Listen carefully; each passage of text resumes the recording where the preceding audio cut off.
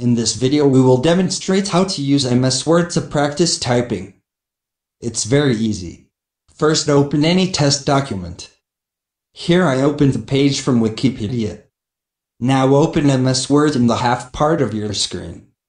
Now go to Google and search stopwatch. Now turn on the stopwatch and start typing.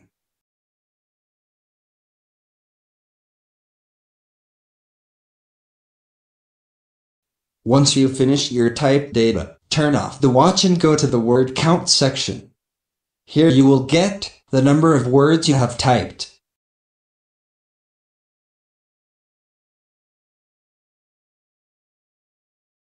Now divide the number of words with the time, and you will get your word per minute result.